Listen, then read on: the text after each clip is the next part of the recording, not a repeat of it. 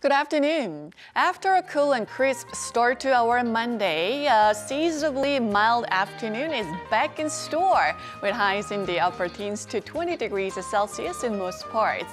But beware of big gaps of over 10 degrees in readings and dress accordingly by wearing some layers.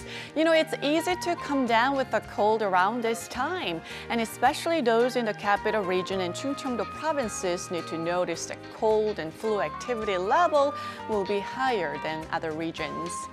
Then high levels of dust in Chungcheong-do provinces will be eased as the day goes on. The afternoon looks to be as pleasant as yesterday under clear blue skies. A great day for an afternoon walk.